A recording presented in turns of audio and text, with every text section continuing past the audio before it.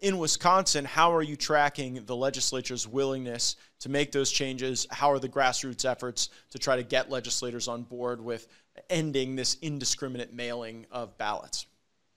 So the biggest problem in Wisconsin right now is Speaker of the Assembly, Robin Vos. So he will not advance legislation that will remove the WEC administrator, the Wisconsin Election Commission's administrator, who under her watch is where all the fraud happened in 2020.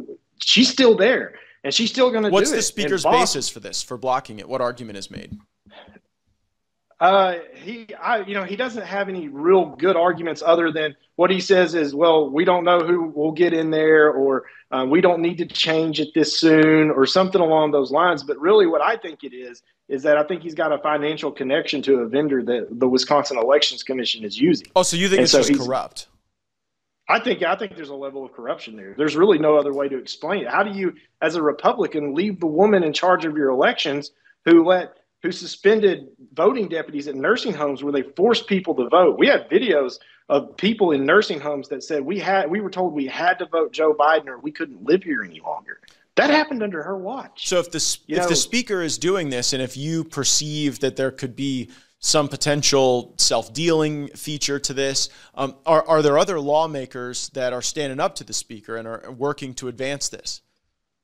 Yes, Representative Janelle Brandtjen from Wisconsin has been leading the fight up there. She led the fight on the election investigation that their house did up there. And she's the one who's actually proposed legislation to remove Megan Wolf through impeachment, which they can do. They have every ability to do that.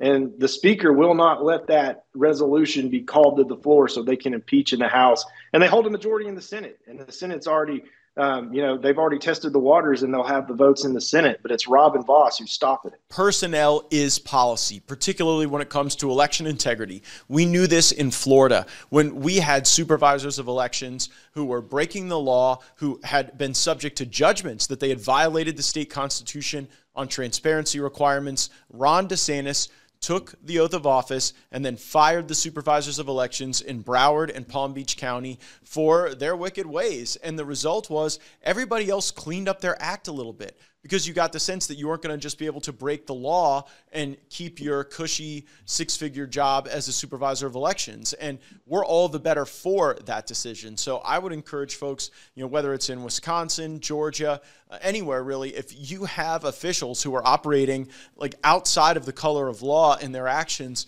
you have to use the tools that are available for legislative removal, executive removal, whatever you have to do. And what you'll find is, if you do that with a few folks, you will raise the floor. You will raise the behavior of everybody. So I hope that is something that the Wisconsin legislature takes real seriously. Just final question. Let me add this. Please. Let me add this real quick, if I could. Please.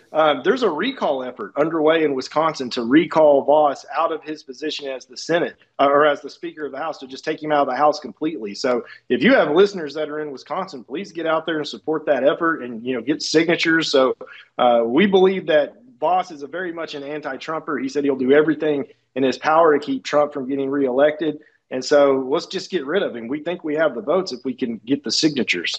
Well, certainly if someone is standing in the way of good policy, and if there's any connection to self-dealing, that would be a warranted endeavor.